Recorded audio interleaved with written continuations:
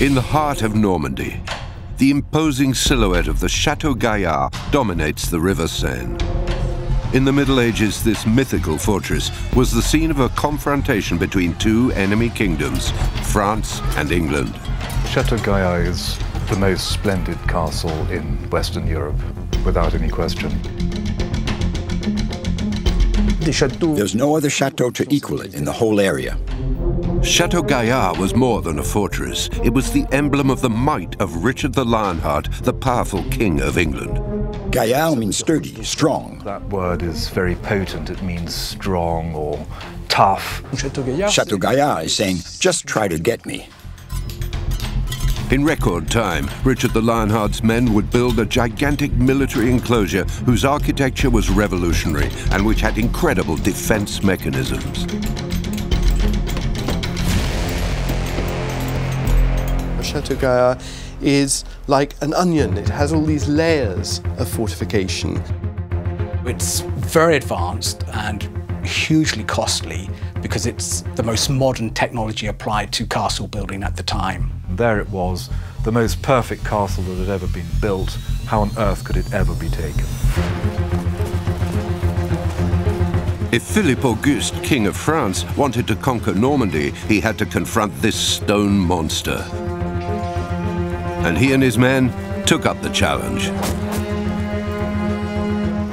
Richard the Lionheart explained to him that the fortress was impregnable. But Philippe Auguste said that even if it was made of steel, he'd take it. To which Richard replied that even if it was made of butter, he could defend it. And there you have the whole spirit of this simply amazing castle. For 7 long months, Château Gaillard lived through one of the longest and most tragic sieges of the Middle Ages. Château Gaillard, of course, has these additional brutalities of the population being forced to starve between the army lines. They had nothing to eat. They could pick a few bits of vegetation from the rocks. There wasn't much of that, and they were very quickly starving or dying of exposure. How was this incredible castle built? How did one of the longest sieges of the Middle Ages unfold? And who won the Battle of Château Gaillard, the French or the English? This is the story of a pitiless war, the history of a fortress they said was impregnable.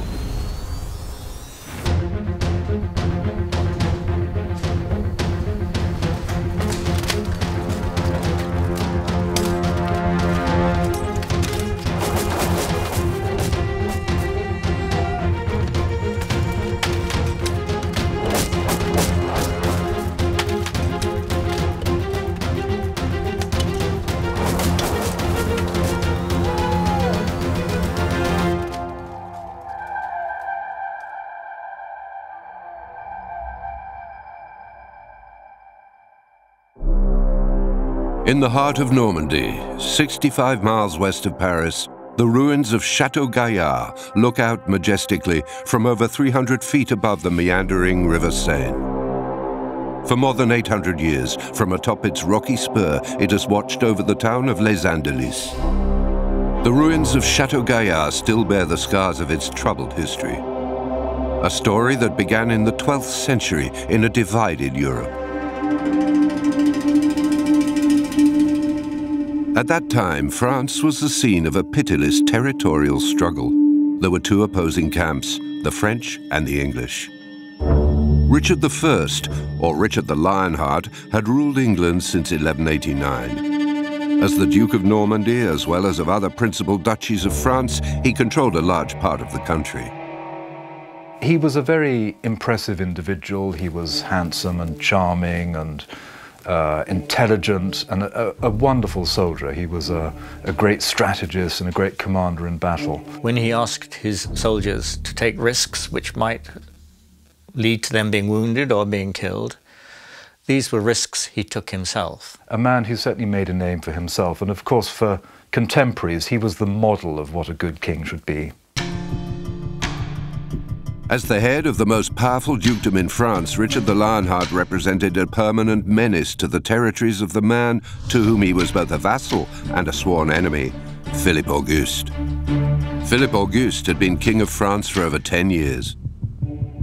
This was the man who really created a French empire, rather like the Roman Emperor Augustus. He's not an inspirational leader of men, but nonetheless, he is an outstanding general, one of the most successful commanders of the Middle Ages. At the time he came to power, Philip Auguste governed only a modest principality, consisting of Paris and its surrounding area and a zone that reached as far as Bourges. But although the king of the Franks feared Richard the Lionheart's strength, he was determined not to give up an inch of his territory to his enemy. He was a French David standing up to the English Goliath. Richard would deliberately provoke Philip Augustus, challenging him to a duel, a one-man-to-man, one-to-one duel, knowing that Philip would decline because he couldn't match Richard's martial ability. So it was designed to humiliate Philip. So they didn't like each other, they were enemies. Philip Auguste dreamed of crushing his enemy, and he dreamed of a French kingdom that reached as far as the Normandy coast. A showdown was inevitable, and Richard was ready and waiting. Battle commenced. But very quickly, the two men were forced to bring their hostilities to an end by a higher authority, the Pope. In 1190, Pope Clement III demanded that Richard the Lionheart and Philip Auguste call a truce and leave together hand in hand on a crusade to the Holy Land. For the sake of Christianity, they put aside their differences temporarily to put it on a unified face to go and try and recover Jerusalem. But their partnership only lasted for a while. While Richard the Lionheart kept on fighting battles, his rival Philippe Auguste suddenly hurried back to France, claiming a mysterious illness.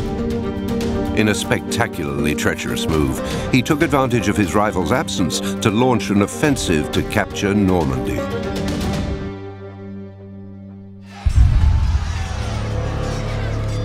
Once back from his crusade, Richard the Lionheart sought vengeance.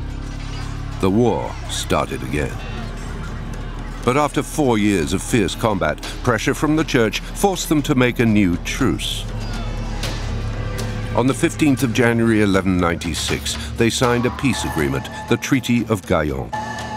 Philip Auguste held on to a part of his Norman conquests, the strongholds of Nonancourt, Ivry, Neumarché, Passy, Vernon, and Gaillon. In exchange, Richard the Lionheart was given the Berry-Aquitaine region and other fortified sites. At first sight, it was Philip Auguste who emerged the winner from this compromise. He'd managed to extend his realm to the west. But the King of England backed off. This semblance of peace enabled him to gain some time he needed to build his most redoubtable weapon, Château Gaillard. For if he wished to protect his territory, he had imperatively to bar to the French the route to the Seine and to the sea. The site at Les Andelys seemed the perfect place to build his new fortress. We know of one instance where he clearly directs that a castle be built in a particular place because he understood that it was very strong. And I think we can certainly imagine Richard I going along and saying, I want a castle there. It overlooks a bend in the Seine that's dominated by cliffs. And there are little islands in the middle of the river, so it's a site that's easy to fortify. There are valleys enclosing it, and it commands the whole landscape for miles around. You can see for miles around. There's the river directly below you. So much of the riches of the world at that time are transported by water transport, river and sea transport. It does mean that there are focal points, the ports, at which he can collect customs and control movable wealth. This bend in the Seine was the perfect place to block Philip Auguste and his armies. But the exceptional site belonged to the church, and the Treaty of Gaillard stipulated clearly that Les Andelys must remain neutral. For Les Andelys it shall be thus. Neither Monseigneur King of France nor we the English shall reclaim it either fief or property. Les Andelys may not be fortified. But nothing, least of all a treaty, would prevent Richard the Lionheart from building his castle right there. He therefore came to a financial compromise with the church and obtained authorization to build his castle. The trap was closing on the French.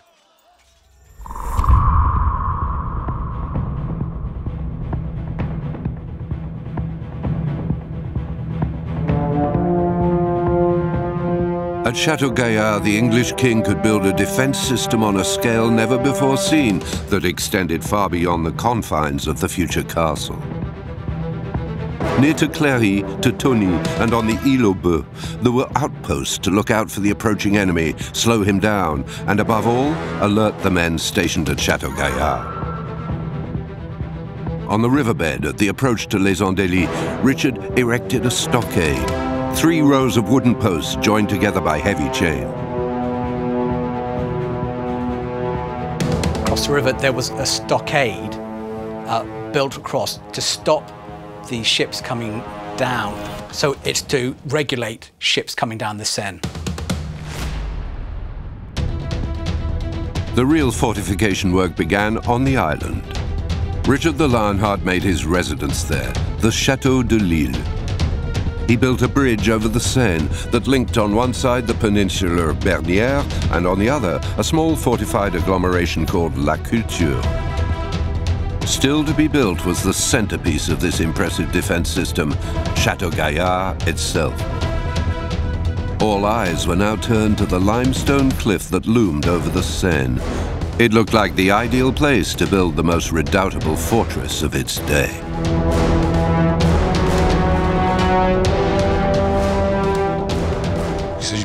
It was probably totally virgin land that they prepared to build the castle on.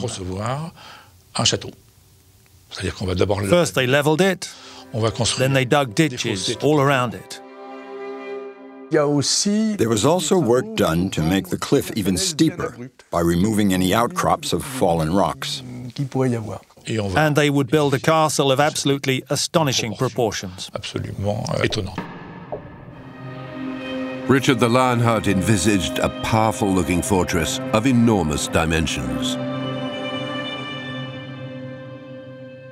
Well, these buildings are vastly expensive to construct. Such vast military works swallowed up much of the Kingdom of England's wealth. Richard the Lionheart needed his people's support if he was to finance his gigantic enterprise. So he increased both customs duties and taxes. You need to get together huge workforces. There are skilled labourers and there are rough labourers. You can get your rough labourers anywhere, but your skilled workforce needs to be brought in numbers from other places. Estimates reckon it cost something like £12,000, whereas for the whole of Richard's reign, on all the castles under his rule, he spent a total of £7,000. So that opposed to £12,000 on one castle. It's proof that he has power, because that doesn't happen if you don't have money and the authority to force people to work for you. Constructing an enclosure like this wasn't easy, especially since Richard was determined it should be built with lightning speed.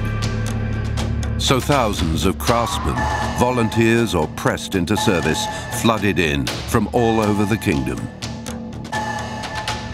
An army of engineers, stonemasons, carpenters, smiths, hod carriers, water carriers, all these craftsmen and labourers.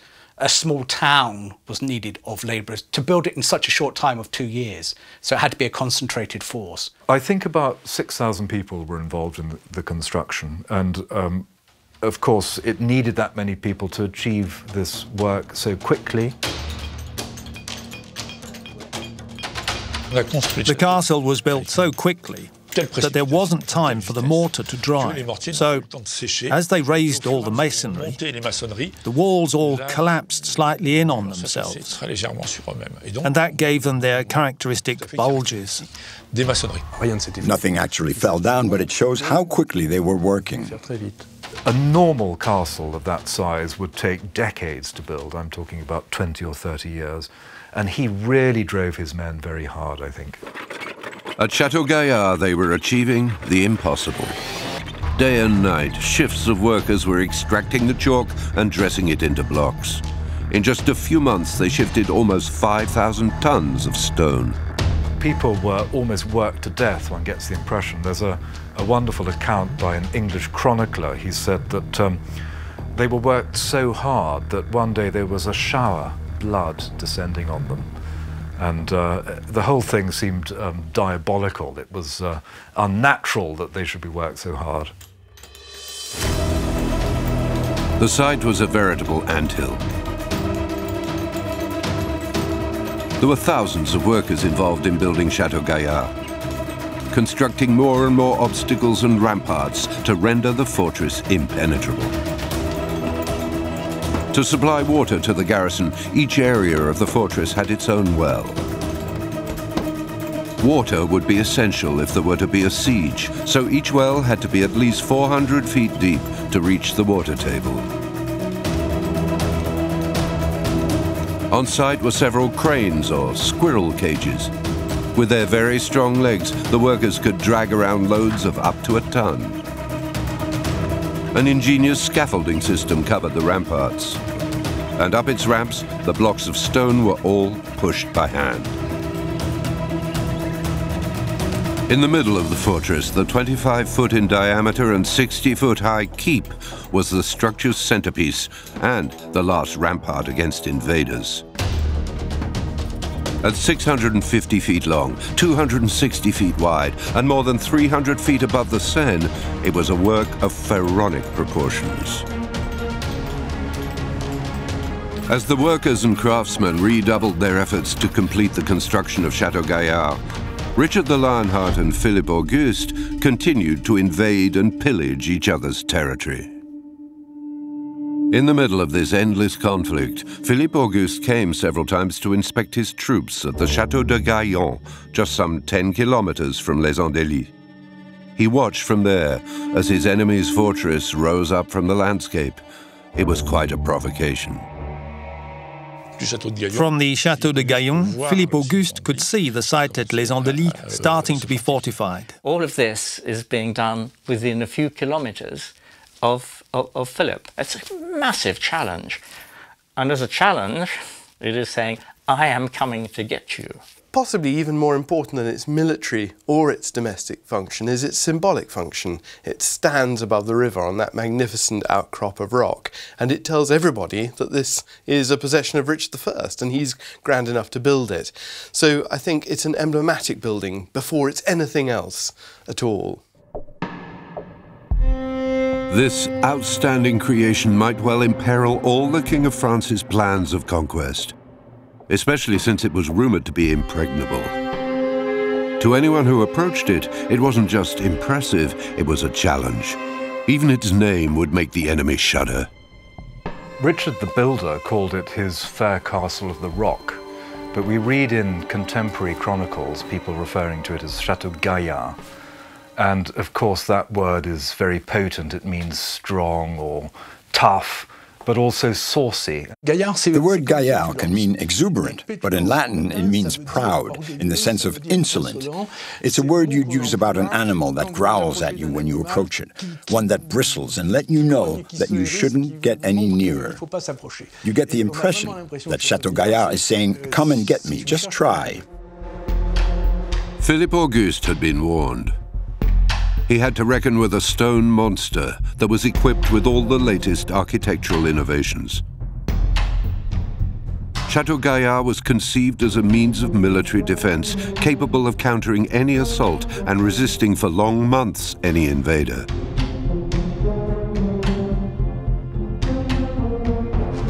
For if he wished to protect his territory, he had imperatively. The triangular forward section has 5 towers and is surrounded by an impressive moat that's almost 40 feet deep. This end of the castle faces out over the plateau behind and provides surveillance over it. The ward was guarded by a gatehouse and a drawbridge. It was home to the stables and the storerooms. The third or inner ward houses the keep. This was the ultimate refuge in the event of an attack. It was also the residence of the castle's commander. The castle's 3 wards are one inside the other, like a Russian doll. Château Gaillard is like an onion. It has all these layers of fortification, and everything closes down on the tower itself. Each one is independently fortified, but they're also integrated, so the one can defend the one in front of it. So it's very advanced and hugely costly because it's the most modern technology applied to castle building at the time. Richard the Lionheart's chosen site presented a considerable advantage. The plateau behind it is the only possible access. The enemy could come from nowhere else. It's turned in an obsessional way towards the plateau, and what shows that obsession is that right on top of the forward section there's a tower that astonished people at the time with how tall and strong it was. It was enormous. We can get an idea of it now, but it would have been even bigger at the time, and it looked out over the plateau. This impressively dimensioned tower considerably reinforced this part of the castle. And inside the ward itself were many innovations. Back in the 12th century, the 19 rounded walls all around the keep were something totally new. They made it harder for enemy projectiles to harm it. And from the arrow slits, these scalloped walls left the archers with absolutely no blind spots. Behind that wall stands a keep with buttresses in the shape of inverted pyramids called machicolations. Previously, castles, in order to defend them, used to have wooden galleries built at the top of the walls from which you could conceal yourself and shoot off your arrows or throw missiles. In the Holy Land, they were starting to build these out of stone, so they were an integral part of the structure. And at Gaillard, we see the first machicolations in Europe, in Western Europe. But at the time, castle design was advancing very rapidly because the artillery designed to attack castles was also advancing very rapidly. So as the weapons got better, castle design got better. They had to use the very latest techniques to build these scalloped ramparts and stone machicolations.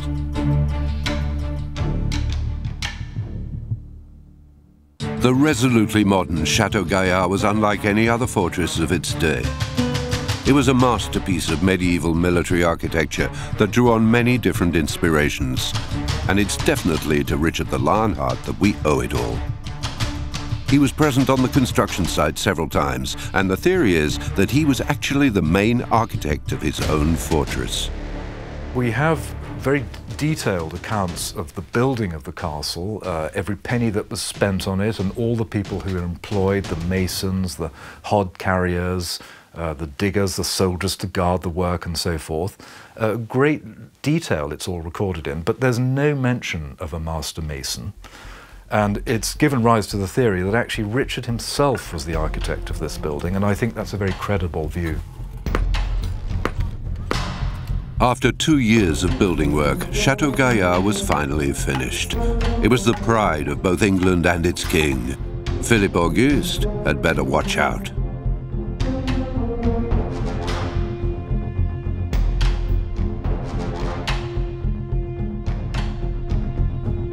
So Richard the Lionheart was saying that it was impregnable. Philippe Auguste was saying that even if it was made of iron, he'd take it.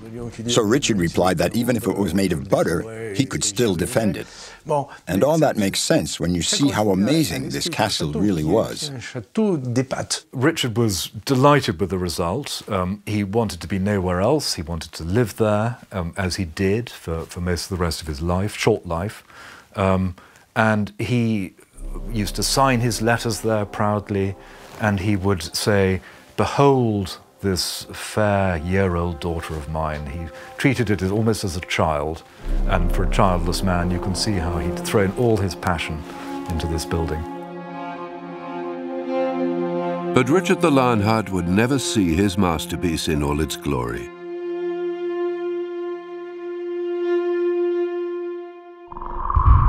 Richard, of course, was addicted to fighting, and he'd gone down to Limousin to deal with some recalcitrant nobles of his, and he'd come up to the chateau of Chalus-Chabrol, which was just a little tower, a pathetic little castle really by his standards. And a crossbow bolt hit him in the shoulder.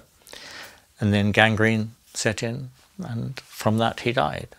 But great news for the French, and the French chronicler says, God has visited us in our kingdom today because Richard is dead, and there was general rejoicing.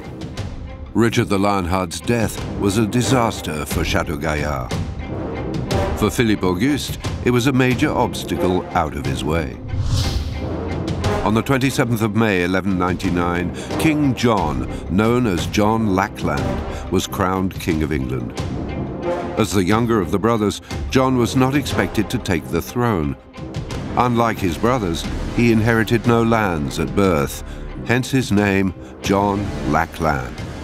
John was a really despicable figure. He made himself very unpopular, very carelessly. John didn't have the mind or the tenacity of a medieval general. He behaved very, very badly without any sense of the chivalry and the principle that his brother displayed. The new King of England took possession of the fortress at Les Andelys. Contrary to his late brother, for whom Château Gaillard was a military installation, John Lackland saw it as the potential royal residence. A fervent and practicing man of faith, he had constructed within the inner ward an imposing chapel. It was quite normal in a castle of this dimension to have a chapel. It's just that it looks like an external element brought into the castle to act as a chapel. It might appear to be just an embellishment, but this place of worship was to play a determining role in the fortress's fate.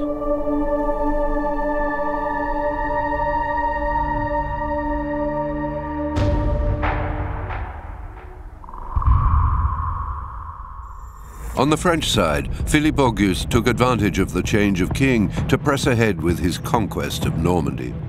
He assembled his best knights and thousands of soldiers, and he set off to attack Château Gaillard. He took up the challenge, and it was quite a challenge.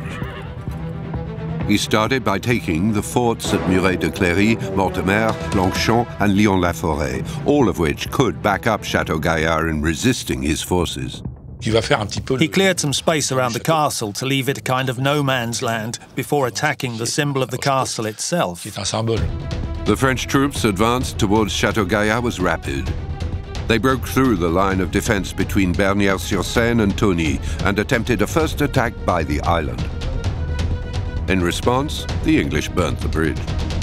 This left the French no choice but to attack from the river. They can't get too far down because of the blockade across, so they're approaching from land. But there are some very, very dramatic and heroic events that take place in the river. It's like a blockbuster movie. They had combat swimmers with axes sent out to destroy the boom. Then they sent burning coals or some inflammable liquid in a sealed cauldron that they swam out to the fortifications and palisades around the castle on the island and set fire to them. And that started a general panic. The English, caught between the flames and the water, fled the island. The panicked inhabitants of the village sought refuge in the castle. So the people of Les Andelys came to hide in the castle, which was strange, because the castle wasn't built to shelter the villagers. If this was supposed to be a defense, built to block the enemy, a purely military installation, then the villagers had no place there. The more people there were inside, the quicker the food and supplies would run out. In the space of a few days, Philippe Auguste and his men had brought down the first defenses Richard the Lionheart had set up. The French were now in possession of the Seine, the island, and the village. Then the invading forces will then put their own people in the towns, basically colonizing them. So the Normans are kicked out and the French take over their homes. It's one of the spoils of war. Within months, and with very little difficulty, the French troops had taken the whole area of Les Andelys. Now in the fortress there were 1,500 villagers and 500 soldiers, left polishing their arms and with no intention of surrendering.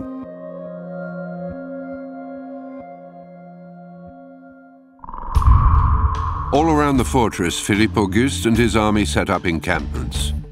Their lines of attack and defense were like a whole small town.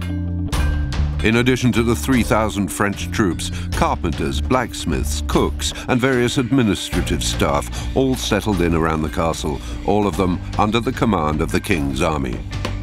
Knights, squires, pages, infantry, and of course military strategists all shared a common objective: to wear down the defenders of Château Gaillard. The siege could now begin. Would Richard the Lionheart's fortress prove as impregnable as they all said? There were only a few ways of taking a castle. You could take them by storm, and when a castle was as well designed and well built and as strong as Château Gaillard, that was an option you wanted to reserve for when you absolutely had to. But much the easiest way of taking a castle is by starving it, or by somehow demoralizing the garrison. To weaken the garrison and the population hiding away inside, the French king decided to set up a proper blockade. He encircled the castle to stop anyone getting either in or out. The idea is that it's impossible for any food to get in, for anyone to get out with messages, and so forth, so the people inside will be completely isolated. When you get sieges on this scale, they are very unusual, and they're quite different from the kinds of sieges that you normally read about. All around the fortress, Philippe Auguste set up 2 lines of defense made up of palisades, ditches, and wooden towers called bretèches. One of these lines was a kind of barricade, a contravallation, that faced the castle, thus preventing anyone from getting out. On the other side, another barricade, or circumvallation, blocked any reinforcements coming over the plateau. These 2 unbreachable lines cut off all communication with the outside. As soon as they were installed, soldiers and craftsmen started building between them siege engines, such as the famous belfries, movable wooden towers. They had the idea of building towers on the walkway, to be higher than the defenders on the walls, so they could fire down at them.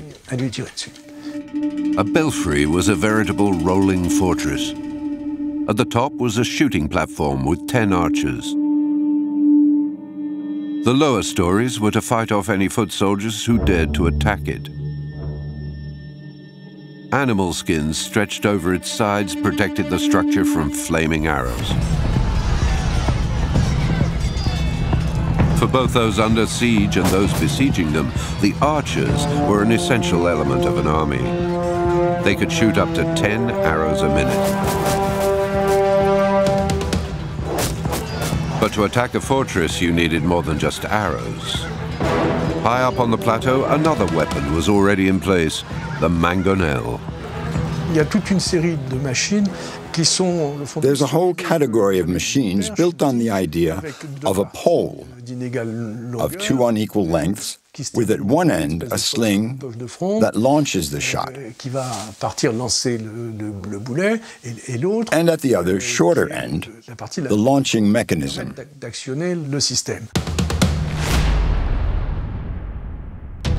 This siege aimed to exhaust the castle's garrison not only physically but psychologically as well. The majority of the attacking forces had to remain immobile behind their lines, but small groups of soldiers were regularly sent out to harass the enemy.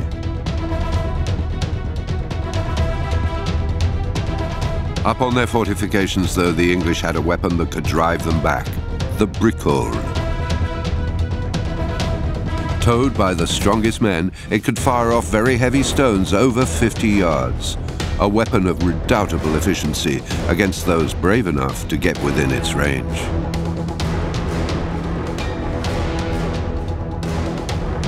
From within the fortress, the man calling the shots was its governor, Roger de Lacy. It was him that John Lackland put in command of navigation on the Seine, and then in 1203 of the castle itself. And he did a good job. He was a steadfast captain and very popular, and admired on both the French and English sides for his great bravery. Château Gaillard may have stood up well to the initial attacks, but Roger de Lacy knew full well that the coming siege would be a long and difficult one. Throughout the whole siege, the archers were at work both night and day. Rather than aiming at enemy troops in tight formation, they targeted areas of the enemy camp in order to set fires. But despite his efficient defense, by the end of a few weeks under siege, the governor was starting to get worried. In theory, they should have withstood the siege for at least a year. They had plenty of supplies. But the first mistake that Roger made, and I'm sure he would have come to regret it very quickly, was to let in these civilians from Les Andelys. And we're talking about over 2,000 people, so men, women, children, the elderly, all of whom were absolutely useless in the defense of the castle. And there they were, hungry mouths, rapidly devouring all the supplies that he'd so carefully laid in. Things were getting urgent, so Roger de Lacy started to ration the food. He also sent to his king, John Lackland, for help. We know that John sent a message to the commander, Roger de Lacy, at one point, and this message survives. It just says, "Thank you for all you've done, and please hold on as long as possible." Roger de Lacy knew now that no army would come to his aid. He had to act alone. So he took a terrible decision: to expel some of the villagers, to, in effect, sacrifice them. It was the only way he could withstand the siege any longer.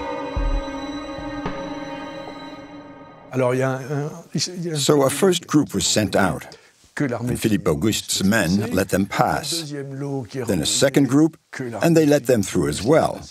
Meanwhile, word of this had been sent to Philip, who'd gone off back to France to oversee some other matter, and he was furious. He said, "It's ridiculous. You want to keep them in there because they are shortening the siege by eating up all the supplies, and you are not to let anyone out, whoever they are, men, women, elderly, I don't care." A few weeks later, a new wave of women, children, and the elderly was turned out of the castle. But this time, they were unceremoniously attacked by the French. French shoot arrows and javelins and the like at them and force them back to the castle. But at the castle, they've closed the gates to the people, and they have to spend 3 months over winter on the rocky scarp slope of the castle, exposed to the elements, the cold, and without food. Caught between the two camps, the unfortunate villagers soon died of hunger and cold. Acts of cannibalism even took place. This episode in the siege of Château Gaillard is one of the most tragic of the whole Middle Ages. There were just too many mouths to feed.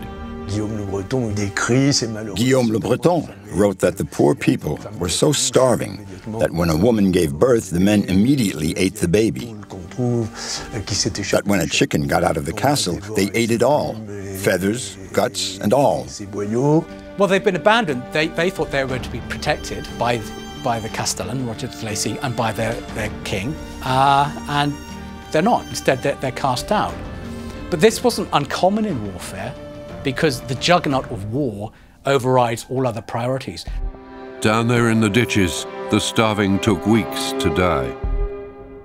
When winter was over, Philippe Auguste went back out on the battlefield. He alone would assess the situation. He rode over the ditch and saw what was going on, and they saw him, and they were pleading and begging with him for pity and mercy. And of course he responded, and he took them in and fed them.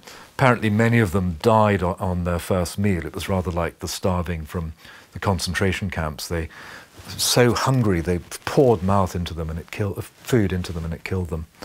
And so very few people survived from all that. The siege of Château Gaillard was one of the longest of the Middle Ages. It lasted 7 months. By March 1204, the English were fiercely protecting their fortress. Philippe Auguste's patience had run out. He attacked. The castle's unique defences were going to have to prove their worth.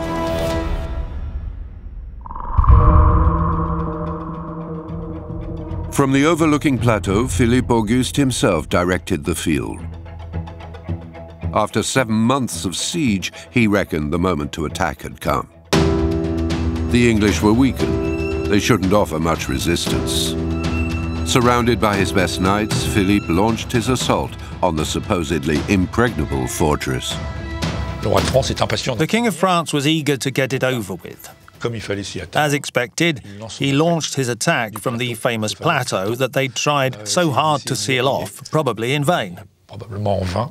That's where he set up his base to attack the castle from.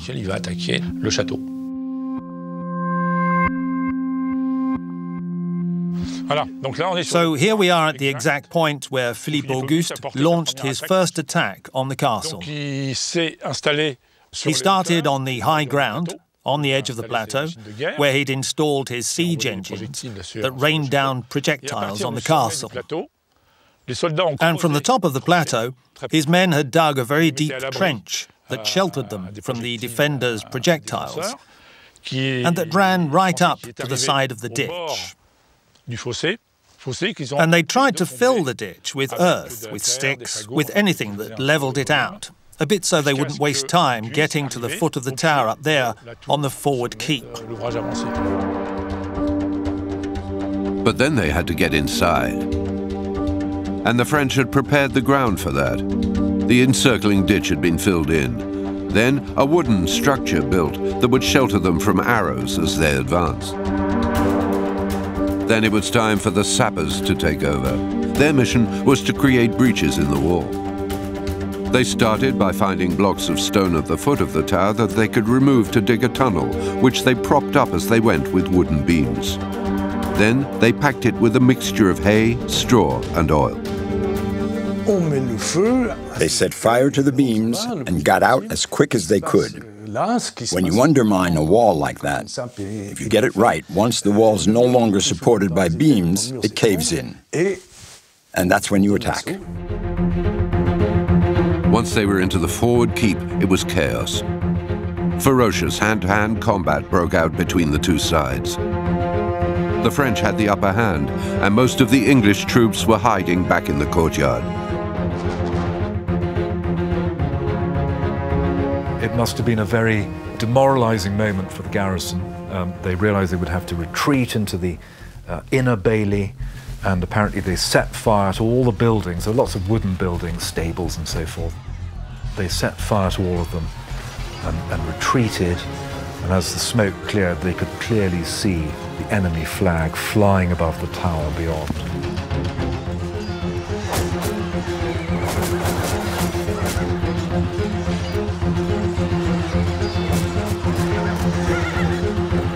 The English pulled up the drawbridge to keep the French out and sought refuge in the second ward.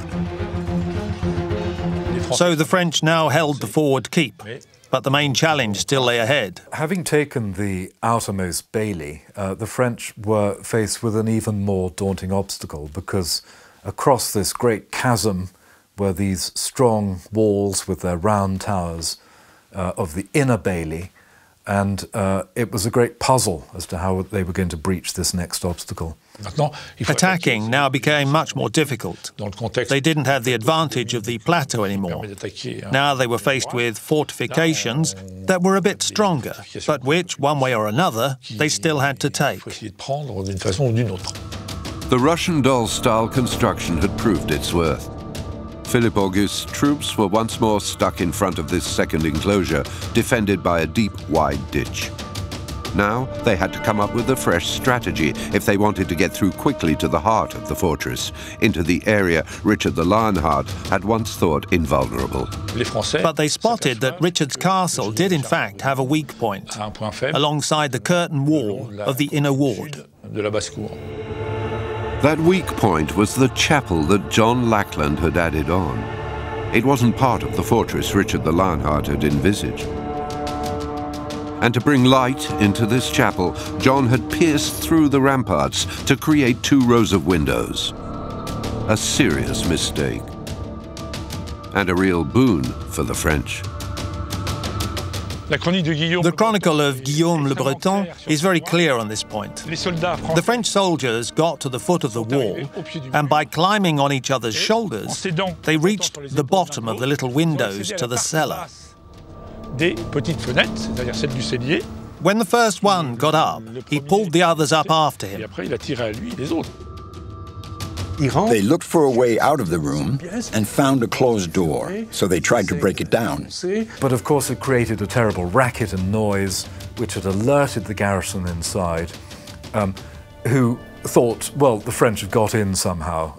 And they'd done exactly what they'd done when the outer bailey was taken. They'd set fire to all the wooden buildings. And when the flames died down, they forced their way to the drawbridge and cut the ropes to let it down, so Philippe Auguste's army could get into the courtyard. The English took refuge in the keep. The French poured into the courtyard. Philippe Auguste was now in control of 2/3 of Château Gaillard.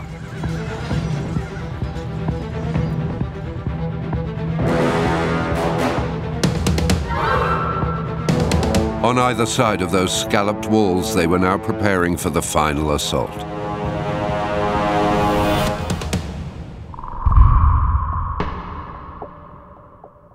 Roger de Lacy and 100 of his men were caught in their own trap. And Philippe Auguste was delighted. But he still had to penetrate the last of the ward. At the time, the citadel was linked to the courtyard by a fixed bridge, carved into the rock, which of course is very unwise as a defense. Unwise because the English couldn't destroy the bridge to cut themselves off from the enemy, and above all because it offered protection to the French sappers as they dug a new tunnel to bring down the base of the wall. And at the same time, they brought a siege engine up in front of the door and bombarded it. And on, I think, it was the third shot, a section of the wall gave in. So they clambered over the shattered stones and got into the inner courtyard. And that was it. The French were in. And the hand-to-hand combat began.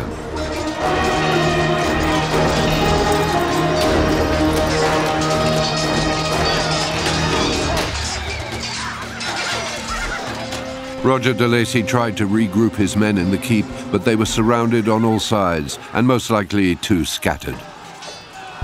36 knights, 117 sergeants, and Roger de Lacy himself all surrendered to Philippe Auguste.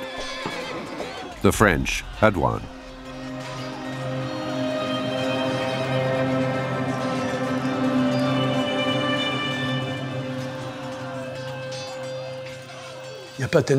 There wasn't too much loss of life in the final combat, but there was still this idea that you shouldn't kill a knight because he'd lose all his value. So there were a lot of prisoners taken, and it was a thoroughly honorable surrender. De Lacy was treated very well. It was all very courtly.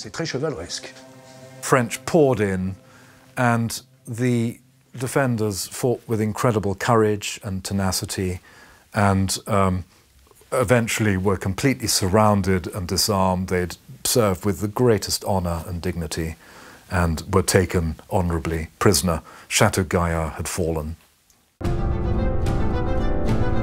After 7 months of siege, the French had accomplished the impossible and taken the most redoubtable fortress of its day.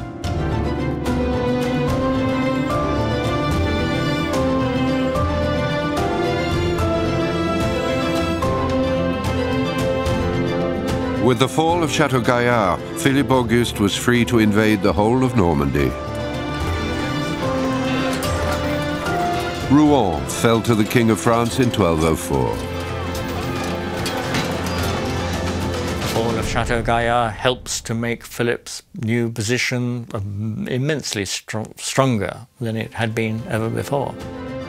During the reign of Philippe Auguste, the royal domain expanded considerably. At his death in 1224, France now stretched all the way to the Normandy coast. The lands of his English rival were greatly reduced.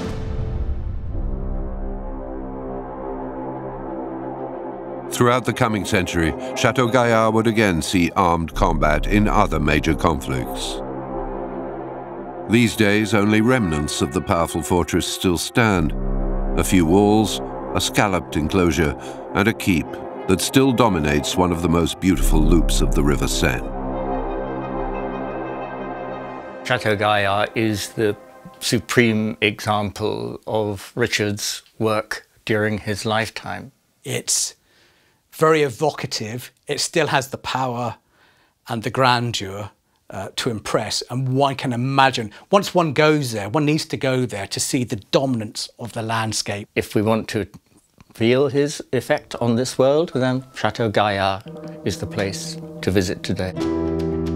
For more than 800 years, two ghosts have haunted Château Gaillard: its builder, Richard the Lionheart, and its conqueror, Philippe Auguste. The castle is a double symbol of both the wealth and power of the Kingdom of England and the emancipation of the Kingdom of France. Since the 19th century, the site of Château Gaillard has been listed as an historical monument. There, in the heart of Normandy, it continues to amaze and to remind all that come here of the great moments of the history we share.